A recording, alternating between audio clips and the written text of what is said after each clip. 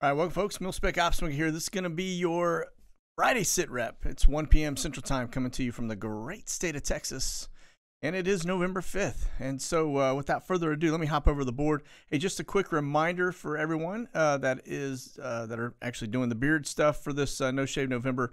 This sale ends today, so it's if you go in No Shave Nov at monkeyworksus.com on any of the beard products, it's 10% off, and that runs tonight. So just a heads up if you're going to be doing that. So all right, without further ado, let's hop over here to our board.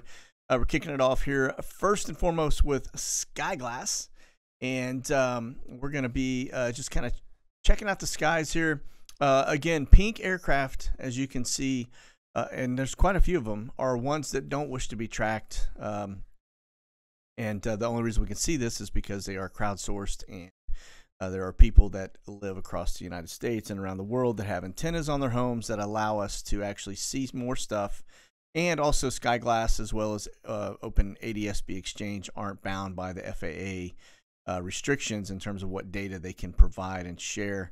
And so it gives us an opportunity to see things more so here than in other apps. And so, all right, let me kind of zing around a little bit here. We do have some a lot of activity, actually, when it comes to the surveillance aircraft today, which is kind of interesting. So we are going to touch some on some of the DARPA stuff and mass surveillance. I want to kind of touch on that because I think there are quite a few people that don't realize who created a lot of the software that we are using, and that is available at our fingertips at any given time on our phones and through everything else that we have, all the smart stuff. So all right, let me hop over here onto the list, and let me see if I can't pull this up and see. I just want to get a total count, and we'll bump over to the other map as well here in just a minute. But let's see here. So we're sitting at 14 tankers up. I'm just going to highlight. I'm not going to go through the whole list, but just going to highlight by the numbers. The majority is trainers, right? Text-2, T-38s, those things. C-130Js, 23. 22 NAs. Those are people that don't want to have call signs. Just regular C-130s are going to be 12. C-17s are 12. So we're sitting at about, let's see here, 24. 24 C-1. So we're about 50 up in terms of heavy movers, heavy lifters, roughly. H-60s, we're sitting at a dozen of those bad dudes up. And then let me see. Air refueler wise, we've got 3 767s up, and then for the KCs, let me see here. Where did you go? Oh, it's here on the other side. So let me expand that a little further so I can actually get a closer look on it. So go that way alphabetically. It kind of helps us. So 14 tankers. All right, and then R35s, we got a couple of those up too. So all right, let me bounce out of this. Again, we can take a closer look via this app here in a little bit if we need to, but that's all military and aircraft that do not wish to be tracked. Okay, what they call masked. So there is that on SkyGlass. Now let me get over here. This is going to be kind of our flat look in terms of Open ADS-B Exchange. Now we have for most of the morning we've had aircraft off the coast. Now I see right now they're all kind of hugging the coastline. They're not off over the water, but we've had a lot of air refuelers up. Texas is just a hot mess. I don't know what's going on out here over West Texas, but these are 3 air refuelers that are up currently, kind of working that general area. We've got Sentry that's headed to its usual little Marshall Point there, and I think that's working some of the congestion. And then we've got a couple more. These are air refuelers here too that are kind of stacked up. So Texas seems to have a lot of activity going on relative to air refuelers. Now, this is going to be an E6 that is up for those not familiar with that aircraft. We've had them off the East Coast as well. This one is out over New Mexico, and this is the aircraft that we're talking about right now. And so that is basically a flying command center, all right? Okay, so let me back this up just a little bit here, and let's get over to, let's see here, sorry about that. Let's get over here to, you can see we've got a lot of weather rolling into Florida as well. So we'll get over here to the flight radar. Just want to take a quick look at the volcanic activity that's going on around the world right now. And so these two are still firing. This one is a massive ash producer. And then, of course, we got 5 of them down here in Central America, and then La Palma, or Central and South America. And so that's sitting us at 8 current right now, which is it's a pretty high number that are producing ash. And so if you kind of zoom in here, you can see where the ash cloud is going now. That bad dude has been pumping out a lot of ash. We actually got to a point where it was out here almost even Steven with Hawaii on the map. So that's a lot of ash. Okay. All right. Now let's get over here to Flashbang. Take a look at his schedule. Looks like he's headed down to Delaware sometime this afternoon. Don't really know when. Pretty light schedule. Looks like they're going to a funeral for Colin Powell today. So that's going to be a big thing. And then he's going to deliver remarks on the October jobs report, which you know is probably in the toilet. All right. Okay. Now, planes of interest. Let's get over here and just kind of take a look at around what's happening. This is a spy bird. This is Cobra 28, which is down in Ecuador right now. And don't see that too often, although we have been seeing it more lately. Usually over here in the Colombia side, and they'll run kind of right along this edge where I think they're actually surveying, the folks, the migrants that are coming up. But that's pretty unusual to see them down here. So let's see where it was prior to that. Now that's today, or sorry, that's yesterday. Now today, it is flying around Ecuador. Yeah, it looks like it's just doing some transitioning. And then let's see. Now it is back 31 minutes ago. Okay, here we go.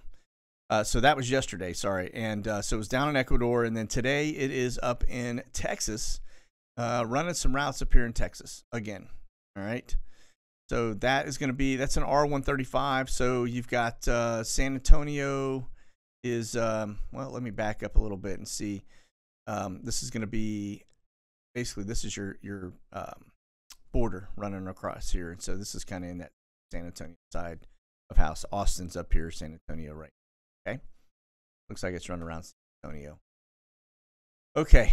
Now, here's another one. This is going to be Shiner 40. And this is another R135 that's out running routes today as well. You guys can see this is actually east of Dallas and up into, this is like Texarkana, Shreveport, kind of running in that general area.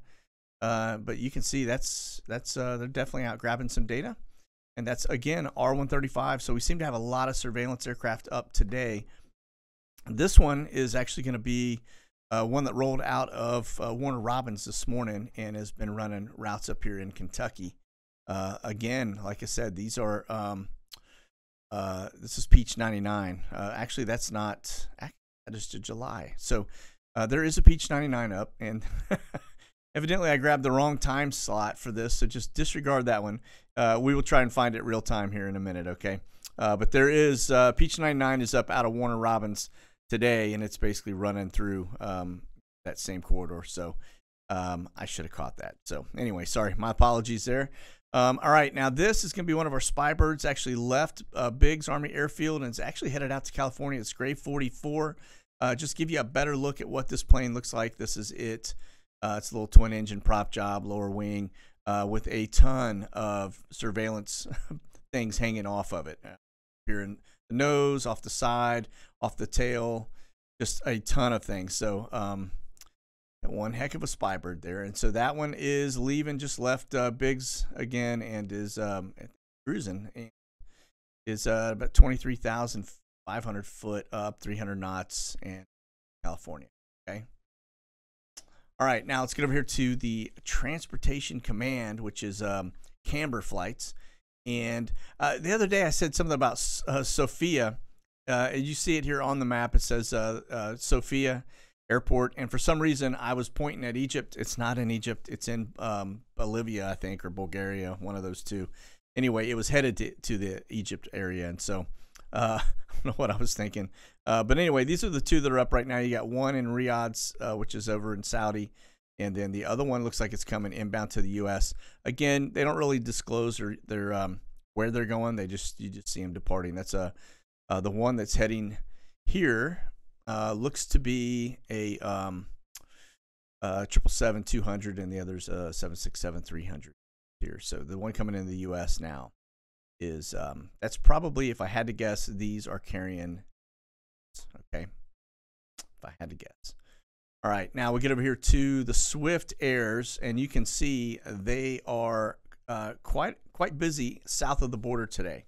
And so I think what we've got going on here, I'm hoping they're taking people out, but they could very well be coming down and picking folks up and bringing them into the country. All right, so if you kind of look at where where they originated, you got one in Alexandria that's over here headed to Guatemala. Another one that's headed from Guatemala over here to Valley. It's right there on the border. You do have one headed to Port-au-Prince from Alexandria. So that, remember, Alexandria is a 72-hour holding facility. So it is likely that one is taking some people out of the country. Okay. Yeah, that's so about half the deck there is actually looks to be working immigration content. Okay. It's going to be Swift Air. All right, now over to Biggs Army Airfield, where today on the arrival board we've got Omni Air International rolling in, 777-200 coming out of Boise, Idaho. Another Omni 777-200 coming out of Alexandria. That's a holding facility.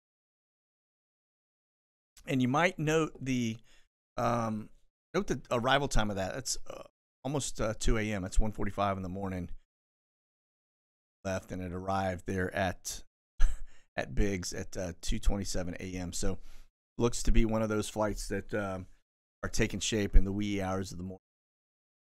Okay, now from Biggs, where are they heading? You got one headed out here to back to Boise, so that's taking some, more than likely, some poppies up to Boise. Now that's a 777-200, and that's going to be a large, that's a wide body, and that bad dude is probably.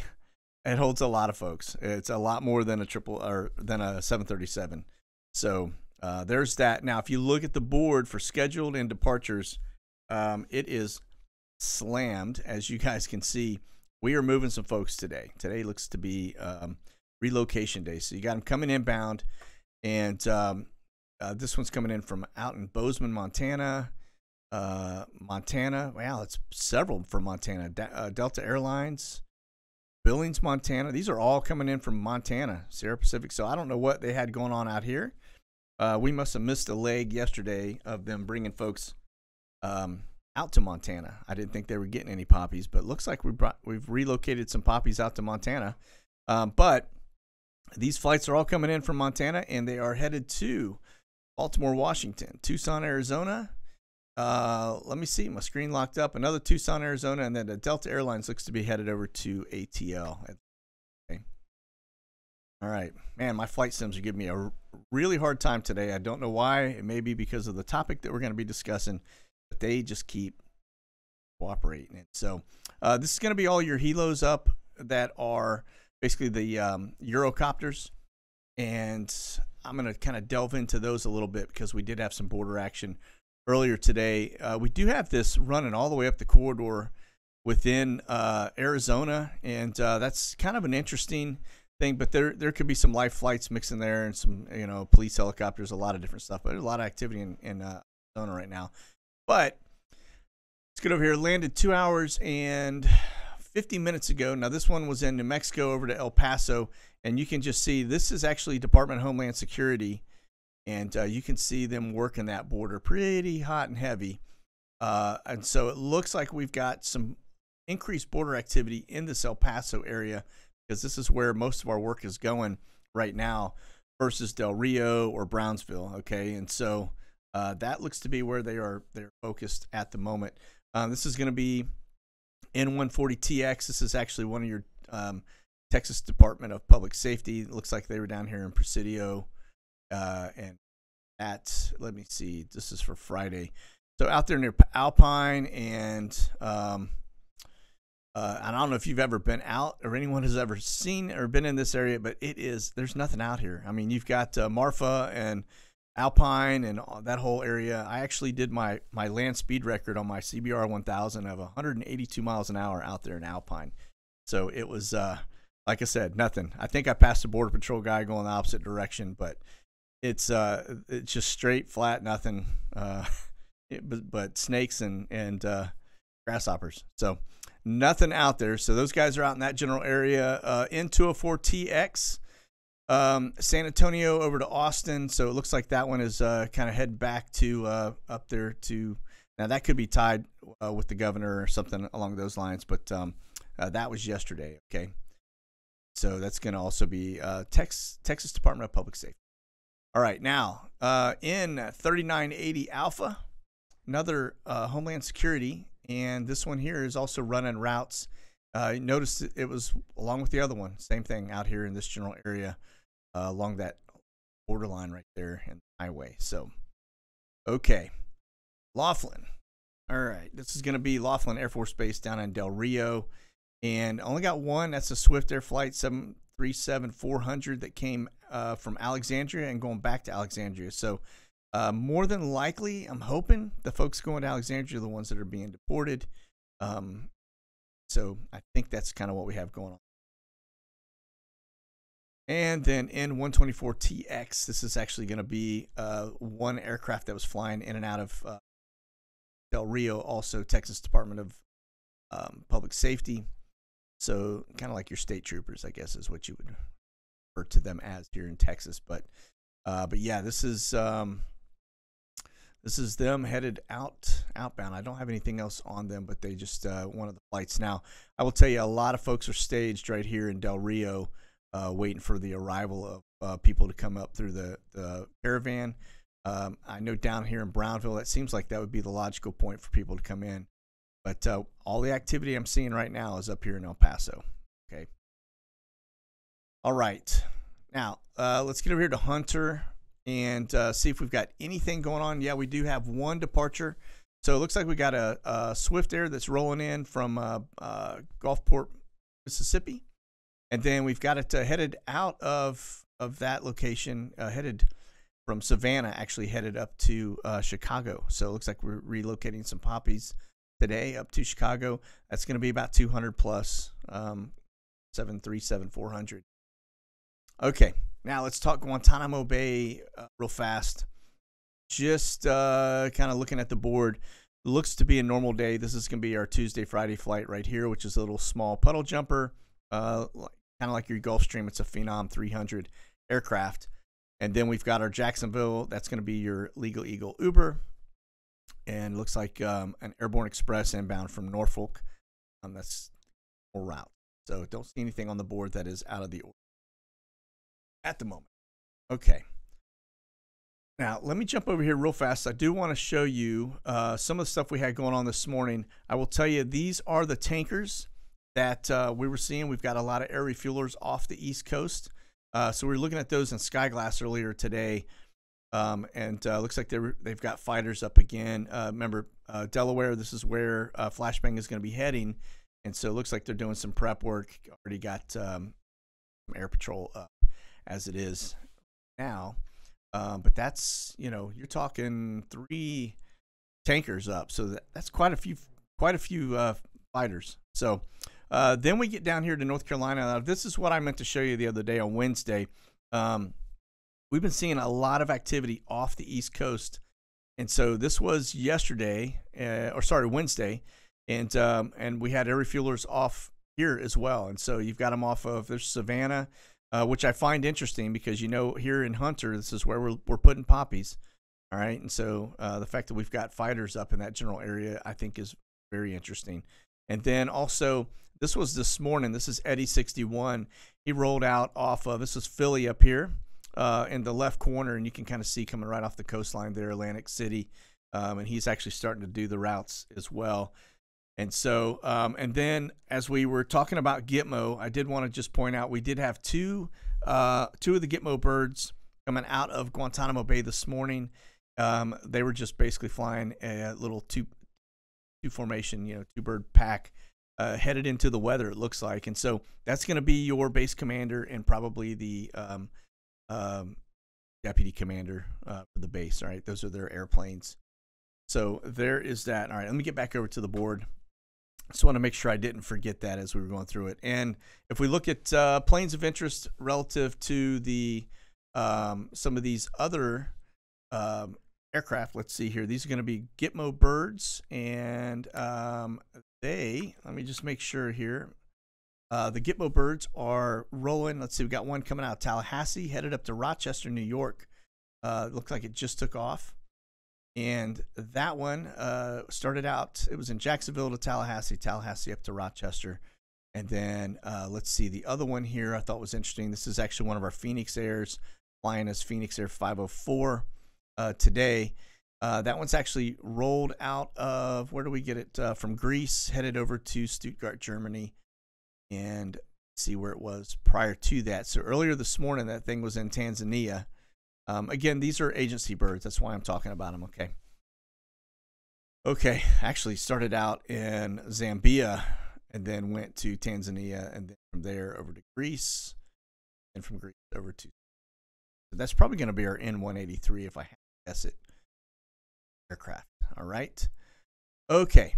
Now, let's get into the meat of this. I want to point a couple things out. We've been talking a little bit about DARPA, and I just want to kind of refresher. I know many of you that have been following me for a while know I came off of some DARPA programs. None of this stuff, though. It was all missile and fire control type of thing, or aerospace and defense programs. But just wanted to point out, because there are a lot of folks that don't realize that a majority of the apps that we use are basically all developed by DARPA. Okay, Facebook was LifeLog at one point, and it transitioned over to Facebook, but they run or develop Twitter, LinkedIn, which is all your business profiles and everybody that jumps into that, Instagram, right? And they develop that. Some of the stuff they develop just for the mere point of fitting, for example, Instagram, right? Facial recognition. How do you get the populace to sign in and take photos of themselves and load it into a database with their name? You give them a tool, right, like this. So Instagram's one. Siri, voice recognition. Then you got Square, which is all the monetary stuff that gets funding. YouTube, what we're watching right now. Now, the interesting part is the 23andMe and Ancestry, because that actually maps into, that's DNA mapping. So now keep in mind, you've got a social profile that they've developed. Now it's all tied into DNA mapping. So, and you know where I'm going with this, right? How do you, if you know how a population interacts with each other, and you can actually input something into it that is going to,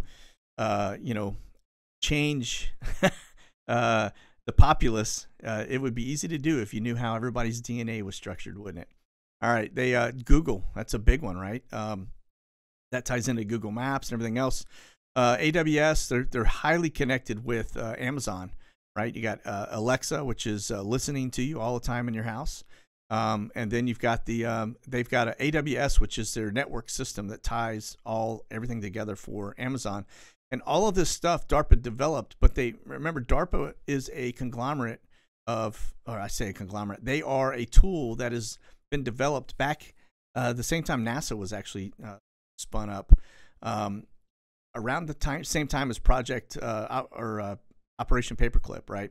And so it all rolls under the Department of Defense, and of course national security. The NSA rolls up under the Department of Defense too. And so you see where this data is going. And so if you go over here to just taking a look at how things are captured, you've got a smartphone and it has all of these tools on it. Okay. Probably not 23andMe, but it could have Ancestry, right? Which maps, they know where all your family are. But these tools that you use every day are basically gathering data on you. They know all your habits. They know what you buy, who your friends are, what you like, what you don't like, where you work, what your political views are. They capture all of this stuff, and it goes into these giant databases that are just basically pumped in. This has happened since 9/11, when we gave up all of our freedoms on that. But this is on steroids, okay? And so you're running around with your phone. Well, these airplanes that I've been showing you that fly around, that have these Dirtbox and Stingray equipment on them, have the ability within 20 miles to play man in the middle, which basically means that they are basically tapping in to the phone networks, right? These towers, and they become the tower. And so now they're communicating directly with your cell phone, okay? And through that cell phone, all of these data tools and apps with all of that data, they're basically able to upload it and take every bit of that, right? Pictures, anything you got on your phone, anything you have on your phone. It's in the air, they can grab it. Within 20 miles. They don't have to be right overhead. They can be within 20 miles. And so they do that. And then that information is pumped into NSA into these giant databases. Now, the NSA doesn't just do it from the cell towers and grabbing from your phones, but they also do it from the internet, right? So they've got these giant networks all over the U.S., all over the world, that basically are grabbing everything you do on the internet. And then on top of that, they've got the cell tower stuff that's grabbing everything you do on the phone, okay? Now, we talked about Google and their data centers, but these are the data centers around the U.S. through Google. And if you remember in recent, I guess in December of last year, we actually had, let me get back over here to my screen. You remember the Nashville, the bomb that hit the AT&T building, right? Well, that was supposedly a location that housed data. It was one of the data centers. And so they use AT&T, they use, T-Mobile, they use all of them to mine the data as well, okay? And so now they tried to say that was a big conspiracy theory, but I will tell you it was not, okay? Straight up, this is what they do, and this is how they get their data, and it comes in through these things because your cell providers. Now, the way they get a loophole through with the cell towers is the fact that they're not all FTC cell towers. They're independent cell towers, and so they don't use the ones that are mandated by the FTC or whatever it is, right? They basically use the ones that are not, that are neutral, and that's how they get around federal law of data mining being that man in the middle stuff. So just want to point that out. Like I said, a lot of folks don't realize that DARPA created all of these things, and that they are utilizing this to grab mass surveillance on all of us. Okay, and the piece that gets really wonky and weird and crazy are the DNA pieces, which is 23andMe and Ancestry. And remember, this is DARPA. They created every bit of this, and what they do is they spin them off as an IPO. They put a figurehead in play who's just basically that, but they still migrate and gather the data. All right, so that, my friends, is Department of Defense, and that is your government at work. And yes, they are spying around the clock. Okay, now this is, I'm trying to get back over to ADSB Exchange. Like I said, all day today, this thing has just been hanging up, white screens, just not loading very well. So I don't know what's going on over there, but big lag. So the minute I switch off of this and come back to it, I got to read the thing. All right, so let's get over to TFRs real fast. I did forget that. As you can see, we do have one that's going to be flashbang bouncing out here over Delaware. That's going to be him. And then let's see, I don't know what this one is up here in the corner of Pennsylvania. I'm going to zoom in and just see that may be a hazards. Yeah, it's a hazard. So that is a pneumatic line test.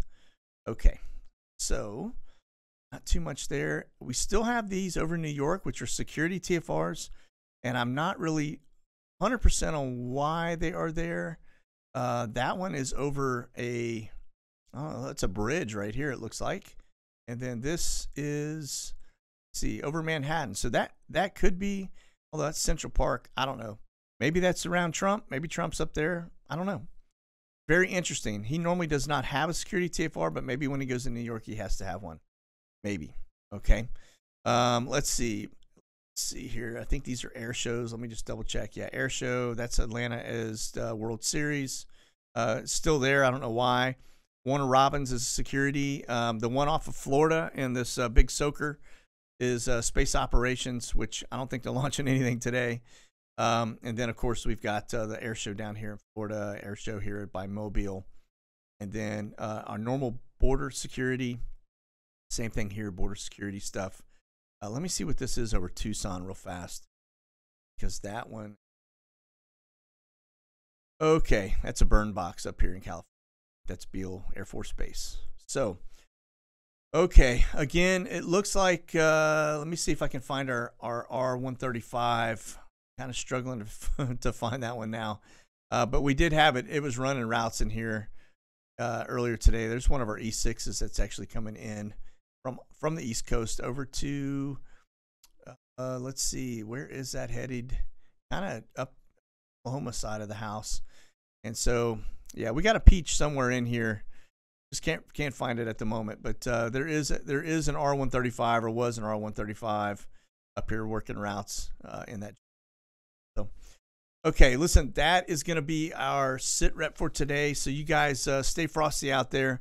I'll be back on Monday. We'll keep an eye on this over the weekend to see if we get anything that happens out of the norm. Going to be it. You guys be safe out there. God bless. Yeah.